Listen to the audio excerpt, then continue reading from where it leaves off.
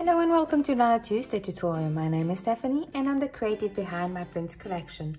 On today's tutorial we are going to learn how to create an outline effect on your lettering.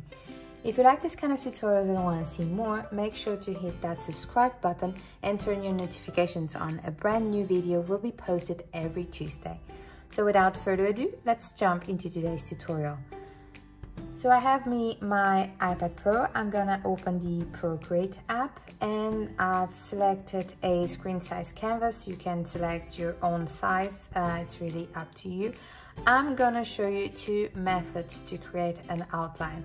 The first one, it's the quickest and it's quite cool, is with the add text feature that was recently added to the Procreate app. So if you go to your actions, add text, you can choose any font that you want. I'm gonna go with the standard font that the app has, and I'm gonna write the word outline. I'm happy with it. I'm gonna increase, put it here, double tap to select the word, and I'm gonna edit the style. I'm gonna put bold. Some of the fonts will allow you to choose the style, some will not allow you. But here in the design section, you can increase the size of your lettering, and the clearing, you can increase that, and what it will do is it will increase the spacing of your words. So I'm happy with this, and now the cool thing is this button over here. If you tap on the button, as you can see, it has created a cool outline effect on your lettering. So if you would like to fill the inside of your lettering with another color, with this option over here, you will go to your layers, click on Rasterize, and now select a different color, and you can tap, hold, drag and drop, and as you can see, it will fill the inside of the letter, and you can do kind of a rainbow, a gradient. It's really up to you. So this was the first option that you have. The second one will be to create an outline with your own lettering. So I have already my word ready to go. I'm gonna add a new layer. I'm gonna change the background to a yellow. I'm gonna have the inside of the lettering with a pinkish, let's go with a light blue, and I'm gonna use my ribbon brush for this example. So this ribbon brush is a sample. You will have this brush available for free. Check the link down below in the description to grab your free brush. And it is part of my ribbon and outline set that I will show you a little bit more further ahead in this video. So with the ribbon standard brush selected, I'm gonna write my word outline. So this brush is quite cool because if you've checked my previous video, I'm showing you how to create a ribbon effect, and I'm using exactly this brush. So you can check that out if you want and make a cool ribbon effect. So I have my word over here, outline. And now I want to create an outline of this word. So what I'm gonna do is duplicate the layers, and the layer underneath, I'm gonna hit on the select option, go to my palette, my colors, and I'm gonna select like a dark purple. Okay, and I'm gonna go to my layers again, the layer that we've selected, we are gonna tap, click on fill layer. And as you can see, probably not, but it has created like a very slight outline of your lettering. But we want to increase the effect. For that, the layer with the outline we selected, we are gonna go to our adjustments, click on Gaussian blur and increase the size. You can go wild with this, really have, or I normally like to use like 5 to 4.6%, like a slight outline. but bear in mind that if you want to go with a bigger outline, you will have to repeat several times the process that I'm going to explain. So now that we have this outline created over here, I'm gonna go to my layers and duplicate it, the layers like 5 times or as many as you want. So, and I'm gonna merge them. So as you can see, it has created an outline, but it's not sharp. It has this soft edge. And if you like this style, you can leave it as it is, but we are gonna sharpen the edges of this effect. So now on the layer that we've created the outline, I'm gonna click select, go back to my brush library. I'm gonna select a standard brush from the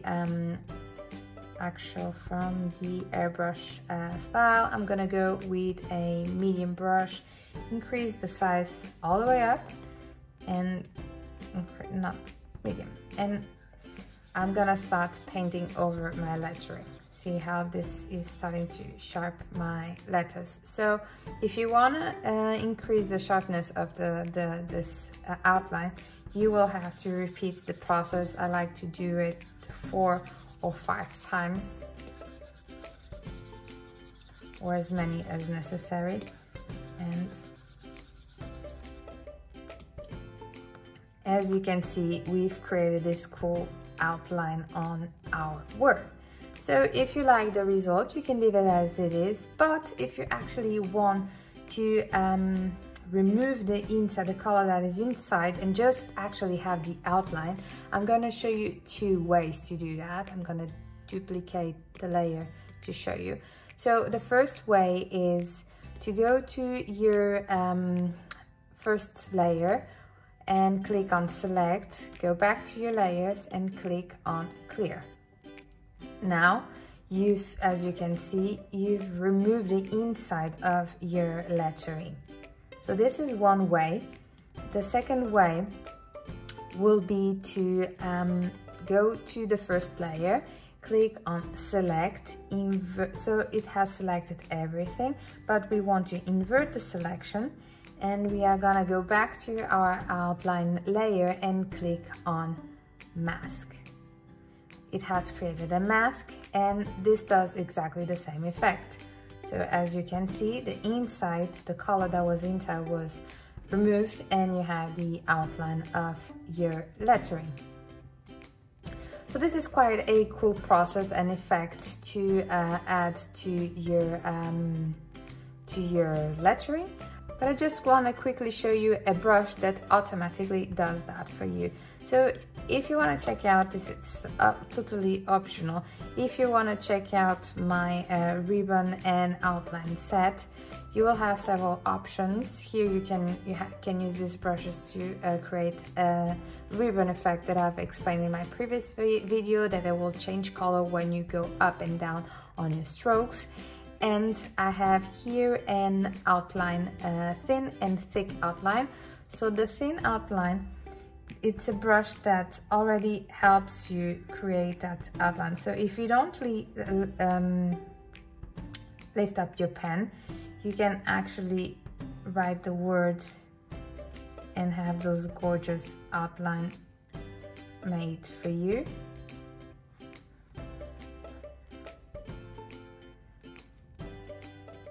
And so here we have to lift the pen. So what you can do is go to your eraser and erase these strokes inside. So actually this is a brush that is empty in the inside. So what I mean is, if you want to fill these letters with a color, you can select a color, tap, hold and drag, and it would fill your letters with the color that you want. So this is one of the options. You have another one, several options within this set. So this is the one that you use is the thin outline. I have the thick outline, which will create a thinner, a thicker outline, as you can see. And my favorite, and you have other options, which is With the color that you've selected, this brush already creates the inside and out of so the inside with your color as you selected, and the outside creates an outline with a lighter color of the color that you've selected. So you have this one, and you have as well the thin outline, which will create a really thin outline, as you can see here. And my favorite brush is the gold outline. So you can actually create a cool gold effect on your lettering if you want to. So let me choose like this one, so it really pops those gold. So you can create a gold effect. This is rose gold, and you can fill in your lettering with the column. So that's it for today. Thank you so much for watching. If you want to check out the brush set that I've just showed you, the ribbon and outline set, I will leave a link in the description below, as well as a link to my sample brush, the ribbon brush that you can download for free. See you next Tuesday with a new tutorial. In the meantime, happy drills!